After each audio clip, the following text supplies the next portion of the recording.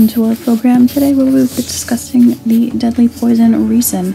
Ricin is a highly toxic protein derived from the seeds of the castor oil plant, which is native to Africa, but is now grown around the world, including the United States. Ricin is known to be one of the most poisonous substances in the world, and even a small amount of it can be lethal to humans. So what is it? Ricin is a protein that is extracted from the seeds of the castor oil plant, and it works by inhibiting protein synthesis in cells. This leads to cell death. Ricin is classified as a type 2 ribosome inactivating protein, which means that it targets the ribosome, which is the cellular machinery responsible for producing proteins. It is very stable and resilient for poison and can survive high temperatures and even some chemical treatments. Ricin is a two-part toxin consisting of two chains, the B chain, responsible for targeting cells, and the A chain, which is the toxic component. When a person is poisoned, the ricin molecules bind to carbohydrates on the cell surface and facilitate the entry of the toxin. While most ricin molecules fail to reach the cell's cytoplasm, even a single sufficient entry is all it needs to be successful. Once the linkage between the chains is broken and the A chain is allowed to travel, it inactivates ribosomes at an astonishing rate of 1,500 per minute, eventually leading to cell death.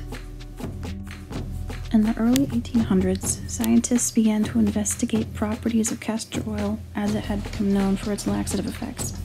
They discovered that the seeds contained a protein that had a toxic effect on cells.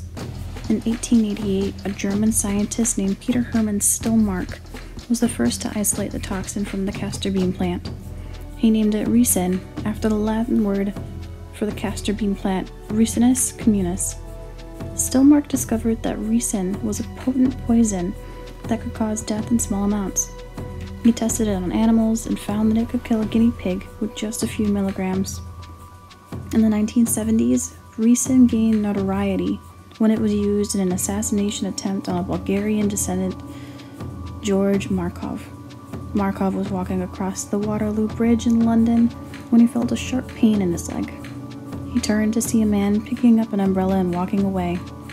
Markov died 4 days later from ricin poisoning. Today, ricin is considered a potential bioweapon, and its possession and use are strictly regulated.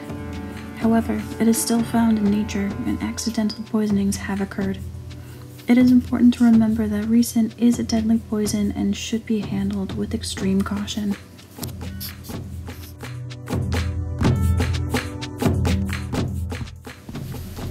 Ricin can be ingested, inhaled, or injected.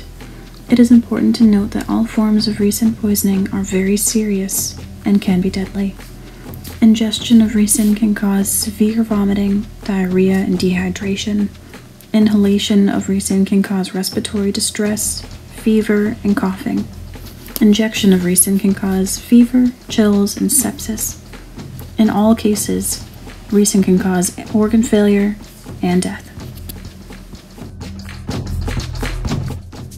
The best way to protect yourself from ricin is to avoid exposure in the first place. Avoid handling castor beans or processing castor oil at home.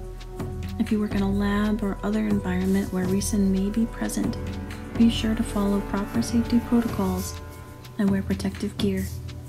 If you suspect that you have been exposed to ricin, seek medical attention immediately.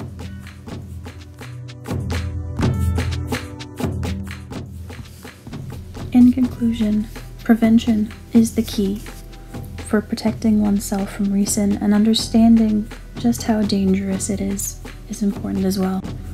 It is crucial to understand that any form of ricin poisoning is severe, and that awareness, vigilance, and prompt medical intervention are essential for mitigating risks associated with ricin exposure.